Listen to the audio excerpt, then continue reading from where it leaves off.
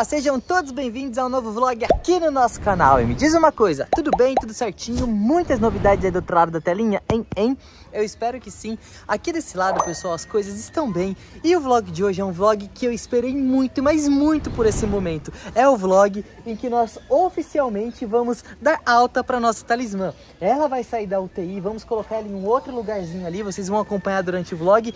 E também, pessoal, olha só, é dia de abrirmos uma nova cartinha e de descobrir se tem ou se não tem ovos no ninho de cisne branco, porque no vlog anterior foi o maior suspense do mundo. Antes de tudo isso, para você que é inscrito, muito obrigado. Para você que chegou agora, inscreva-se, ative o sininho, seja bem-vindo ao Aves Recriar. Todo mundo deixa o like aí para dar aquela fortalecida, é só clicar aqui no joinha e ajuda bastante. Clicou aí no like? Muito obrigado. Vamos entrando na nossa criação e de bate pronto, pessoal, eu adianto para vocês que tem cisne no ninho de novo. Olhem só. Olha só, pessoal, muita coincidência, né? Mas de novo temos um cisne aqui no ninho. Eu vou chegar perto pra gente ver se tem alguma novidade. Olha só, não tem nenhuma novidade, a não ser que também não é novidade, né? Nossos Deus aqui na maior preguiça do mundo. Mas no vlog anterior, a nossa princesa estava literalmente, pessoal, no centro do ninho e, poxa, encheu, né, o coração de esperança, mas depois eu tinha visto que não tinha nada de ovo e agora eu tô aqui compartilhando com vocês. Não foi dessa vez ainda. Olha o nosso gigantão indo pro lado. Gente, eles fora da água. Quer ver? Ele vai bater o peito ali, ó, pra se jogar. Na hora que ele vê que tem um pouquinho de água, lá, se jogou e foi. Fora da água eles são bem lentos, mas dentro da água a agilidade é impressionante. Vamos aproveitar que nós estamos aqui. Olha só o aguapé, pessoal. Tá vendo, ó? Agora, os aguapés nós acertamos e ele, ao invés de se proliferando, ele tá focando em aumentar o tamanho das folhas. Olha só como que elas estão gigantes. E tomou conta, ó, de fora a fora. É muito aguapé. Vamos ver desse lado aqui como que estão as coisas. A Atena, no segmento de beleza, eu acho que ela tá ganhando. Pra vocês, qual que é o cisne mais bonito de todos, pessoal? Comentem aqui embaixo, ó. Mustang, Atena, Zeus ou Hera? A Atena, ela tá fazendo um repassezinho e ela tá ficando muito linda, mas linda mesmo. Ó, os spot bills estão ali. Não conseguimos flagrar ele dando rasante ainda, vindo de lá pra esse lado aqui, mas é bem bonito de se ver, mas ó, não veio ainda. E os marrequinhos mandarins estão ali na maior preguicinha do mundo também. Estão ali de boa. O filtro funcionando, olha lá, ó, água caindo. O nosso filtro V ali também a todo vapor. Ali, ó, eu coloquei um pedacinho de planta para tirar um pouco da pressão da água, porque tava acabando com a nossa lentilha d'água. Aquilo ali tá resolvendo bastante. Eu já estava indo em direção à Talismã, pessoal, pra gente fazer a mudança dela, mas lembra no vlog anterior que eu falei que eu estava bem preocupado agora, vai começar as épocas de chuva e o acúmulo de água na ração não é nada benéfico, porque pode proliferar fungos e bactérias que é prejudicial para nossas aves. E além disso, pessoal, tem outro agravante também, porque olha só, garoou enquanto eu estava fora. Calma aí, Golias. Pera aí, Golias. Pera aí, rapazão. Aí, vamos salvar aquele gancinho ali também. Pera aí, Golias, você não me pega não, rapaz. Só vou mostrar. Tá vendo, pessoal? Olha só, molhou bastante a ração. E aqui já pode ter proliferado algum fungo, porque ela já começa a ter reação com as macromoléculas do nutriente. E isso não pode deixar acontecer e, consequentemente, acaba sendo um desperdício, porque olha só o tanto de ração e milho que não poderemos aproveitar ali. A ideia é recuperar o fôlego financeiro para fazer uma cabaninha aqui em cima das rações, tanto aqui e em todas as baias, inclusive na dos cisnes ali também.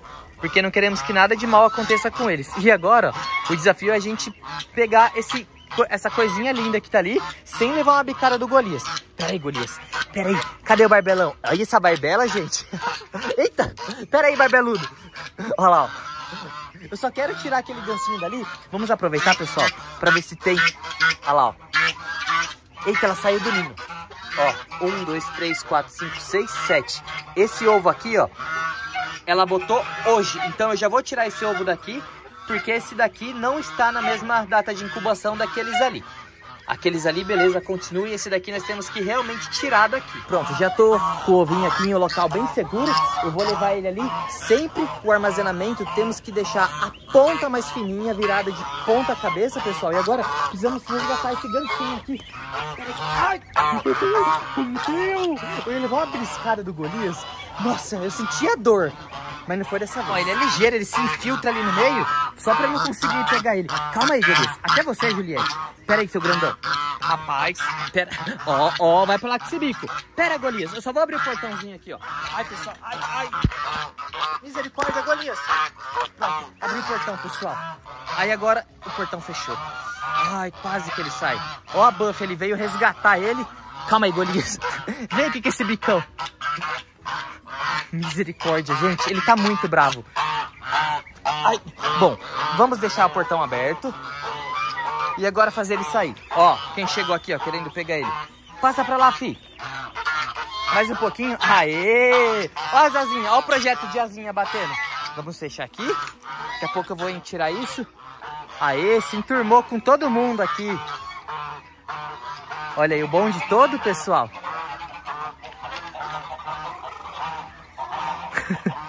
Olha lá, ó. Ele ufa, que alívio sair daqui. A viuvinha chegando ali, nossa viuvinha linda.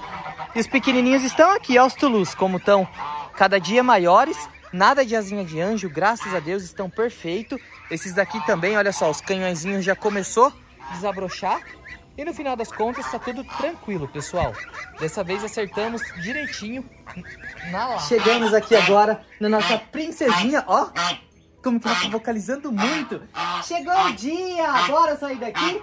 Pessoal, como eu falei nos vlogs anteriores, nós estávamos guardando apenas o resultado negativo do exame que nós enviamos para o laboratório VetDNA. Saiu o laudo, não tem nada, as fezes estão impecáveis, não teve nenhum surgimento de fungo, nenhuma bactéria. Então, pessoal, nossa Talismã está efetivamente livre de qualquer patógeno. É claro que ela foi muito acometida pela bactéria e agora ela precisa seguir no tratamento de nutrição para ela ganhar o peso, porque a quilha dela aqui, ó, ainda tá bem evidente. Eu vou dar papinha para ela agora. E vamos levar ela para um novo lugar que eu preparei ali. E amanhã, depois que essa papinha for digerida, vamos observar se ela vai estar comendo sozinha ou não. Se ela, beleza, estiver comendo sozinha, essa daqui vai ser a última vez que nós iremos dar papinha forçada para ela. Tá bom? Bora encher esse papão aí, garota? Olha só, pessoal. Se Deus quiser, ó, preparei aqui a nossa última papinha. E eu ia mostrar para vocês que ela tava comendo. Enquanto tava preparando, ela tava comendo ali, pessoal. Olha lá, ó. Bebendo uma aguinha. É isso aí, Talismã. Que susto que você deu na gente, hein, garota? Sustão, né? É, não é não. Sim. Prontinho, pessoal. Já comeu a última papinha ali. Se Deus quiser a última, né? Só depende de você agora, garotona. O papão bem cheio. Por que que eu não vou deixar ela solta aqui direto, pessoal? Porque nós sabemos que dentro do bando dos gansos existe uma hierarquia. E toda vez que eu soltava a nossa Talismã aqui, olha lá, vocês estão vendo? É daquilo ali que eu tô falando, olha lá, ó. A Buff, ela é a fêmea dominante aqui e ela corre atrás das outras aves. Esses gancinhos aqui, os que ela não adotou como filho, eles conseguem correr e o problema é resolvido. A nossa Talismã, ela corre também, só que ela tá em um quadro no qual ela não pode ficar desperdiçando energia e isso poderia ser fatal para ela nesse momento. Por isso eu preparei uma nova baia ali para ela, que eu vou mostrar para vocês agora. E quando ela estiver 100%, digamos assim, comendo sozinha, ganhando mais peso, aí sim a gente coloca ela junto com todo mundo. Olha só onde ela vai ficar agora. Ó, ela vai ficar aqui ao lado da Letícia, Raulzão tá lá atrás, nessa baia aqui, provisoriamente, pessoal, olha só. Já tinha deixado o laguinho aqui no esquema, ó, como não tinha nenhuma ave aqui, olha só como a água decanta e fica bem limpinho. E é aqui que a nossa Talismã vai ficar. Será que ela vai tomar um banho? Pronto, chegou, Talismã. Vamos ver como será os primeiros momentos dela aqui. Olha lá, pessoal. Ela come essas pedrinhas aqui. Isso, bate as asas. Você tá boa. Ai, que susto, viu, que você deu na gente, garota. Graças a Deus. Ó, ela tá chegando ali perto da água. Eu quero saber se ela vai entrar ou não, pessoal. Vamos ver. Deixa eu mostrar pra ela que tem água. Acho que ela não viu. Olha aqui, Talismã, ó. Tá até quentinha. Olha lá, pessoal. Será que ela vai entrar pra mergulhar? Vai lá, entra! Ó, ela tá doidinha. Ó, aqui é por conta da papinha. Quando ela tá comendo milho, a gente já começa a perceber que tem um pouquinho de bolo. Se fosse assim sempre, seria terrível, mas não, tem bolo fecal também, então é tranquilo. Vai lá, Talismã, eu vou dar uma ajudinha. Aê!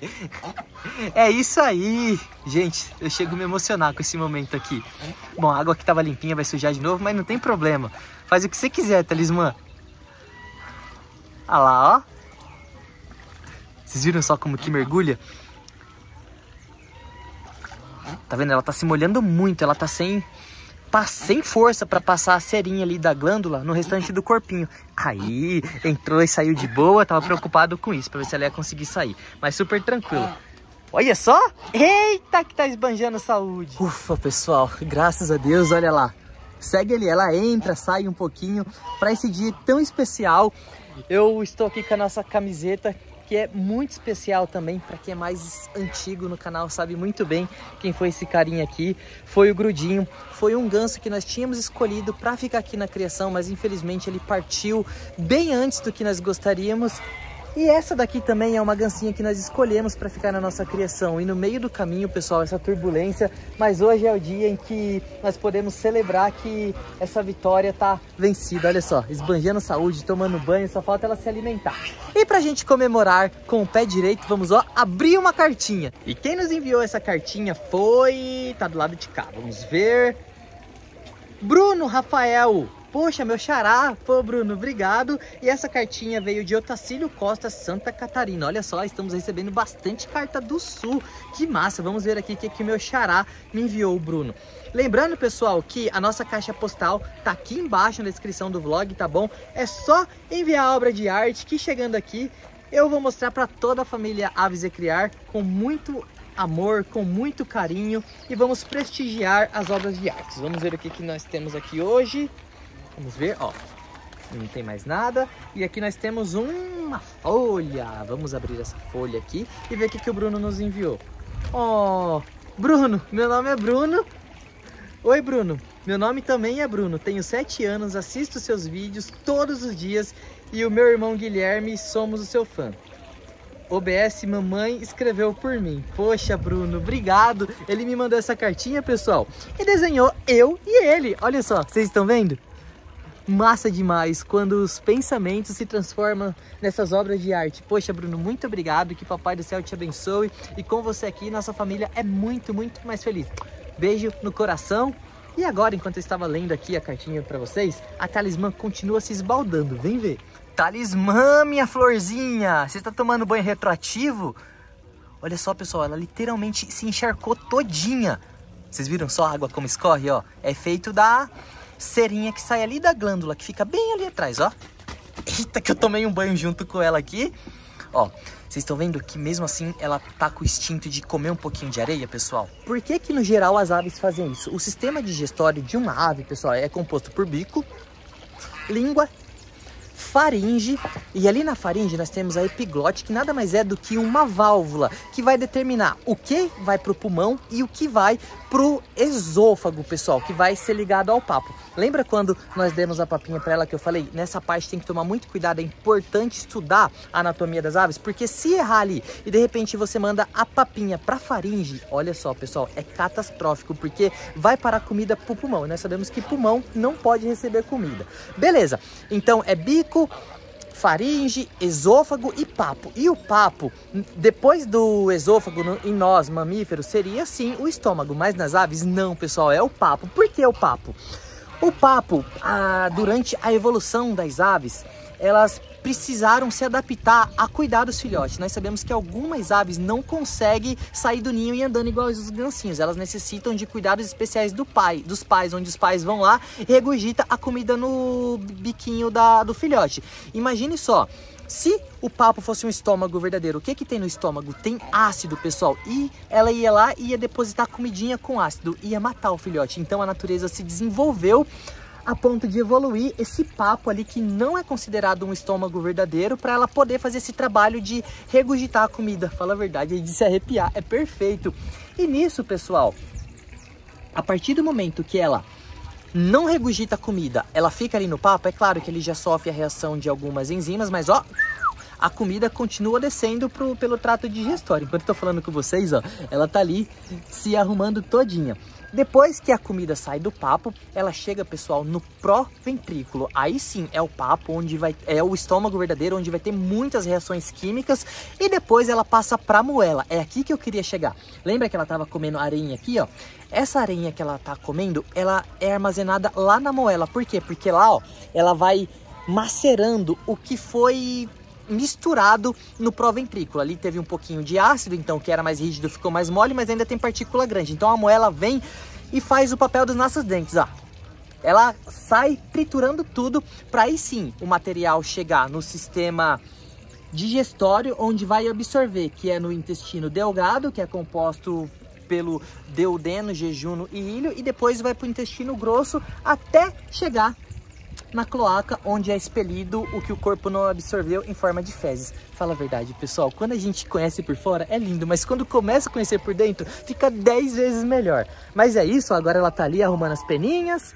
Olha lá, pessoal, vocês estão vendo? A própria ave sente que ela tá com esse déficit e ela acaba ingerindo.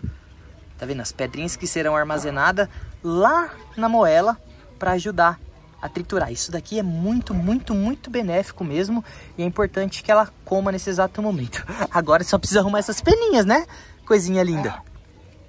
Não é não? Vamos arrumar essas peninhas? Bom, todos os banhos que ela não tomou enquanto estava em tratamento, ela literalmente está tomando hoje. Olha lá, ó. Já voltou de novo ali pro laguinho. Enquanto ela tá aqui, pessoal, vamos ir lá em cima e atualizar a bicharada lá de cima, que faz tempo que a gente não vai lá, né? Ou melhor, faz tempo que eu não levo vocês lá. Bora lá. Ó, as Mariazinhas aprenderam a pular. Ninguém segura mais elas aqui dentro. Isso daqui não é novidade. A novidade é que o Floriano... Ô, Floriano! Ele tá tentando copular ou ele tá batendo nela? Ó, ela pediu gala. Muito estranho. Floriano, Floriano. Eu acho que esse daqui chegou perto dele, pessoal. E aí ele foi querer descontar nela, tadinha. E ela tá prontinha ali, ó, vocês viram? Provavelmente ela vai começar a botar nos próximos dias. Vamos entrando aqui, abrir. Olha só, o bonde todo aqui. Aparecida ali, caramelo, nossas angolas. Ó o pavão onde tá, lá no alto. Mas o que eu quero ver, pessoal, é como que está os ninhos ali. Olha isso. Olha isso. Olha isso. Isso eu não quero mostrar. Isso eu não quero. Porque eu não tô afim de levar uma esporada hoje. Olha o tanto de brotinho que tem. Não vejo a hora de fazer uma limonada. Olha ele vindo ali por trás, pessoal. Vai ficar ligeira nossa avalanche. Olha o tamanho da pata do emu. Se dá uma pisada nele, não sobra absolutamente nada. Ó, aqui tá a nossa patinha Nina. Segue firme e forte, chocando os ovinhos. E aí, Nininha? Tá vendo? Olha o barulhinho que ela faz quando tá choca. Escutem. Olha lá. Viu? Deu pra ver a pontinha do ovo. Olha lá, ela arrumando. Misericórdia. Que susto. Do nada o galo chegou aqui. Vai pra lá, avalanche. Olha lá, pessoal. O cuidado que ela tem. Menina é muito fofa, né? Vamos deixar ela aqui quietinha. E só tomar cuidado pra não levar uma esporada. Porque dói, pessoal. A gente pensa que não, mas dói demais. Aqui do lado nós temos a canjica. Aqui eu já tô um pouquinho preocupado, viu? Na verdade não, né? Olha lá, os ovos estão aqui de boa. O prazo... Ai, doeu. É até terça-feira, pessoal. Então, semana que vem teremos que ter novidades aqui. Tá bom? Combinado, dona Canjica? Já tem um espacinho preparado ali pra você ficar com seus pintinhos. Voltando pra cá. Olha aí, ó. Olha aí, ó. Ele tinha que dar o show dele, né? Senão... Olha lá. Opa, opa. Gente, eu quero mostrar a galinha da Angola ali, tomando banho de terra. Misericórdia. Esse galo não é normal não, gente. Olha lá. A galinha da Angola no banho da beleza dela. Aí vocês viram, ela ficou com vergonha. Ela tava jogando terra pra tudo quanto é lado ali. O pavão, ele segue lá em cima ainda, ó. Olha lá. Só de olho. As pavoas estão aqui embaixo. Ó, elas estão lá embaixo. Uma tá ali. E a outra... Cadê a outra? Não, galo, você não, a pavoa. Ai, que susto, pessoal. Tá ali, ó. Uma ali e a outra aqui. Estão de boas. E vocês, vão correr hoje?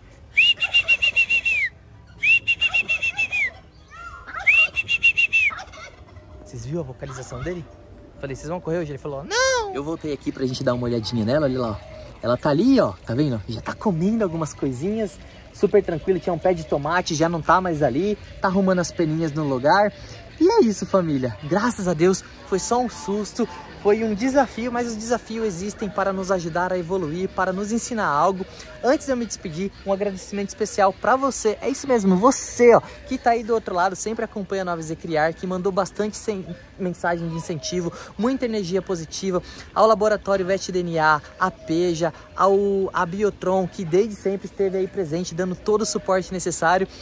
Esse, eu acredito que é o grande sucesso, a nossa união. Família, muito obrigado, que Papai do Céu abençoe cada um de vocês aí do outro lado.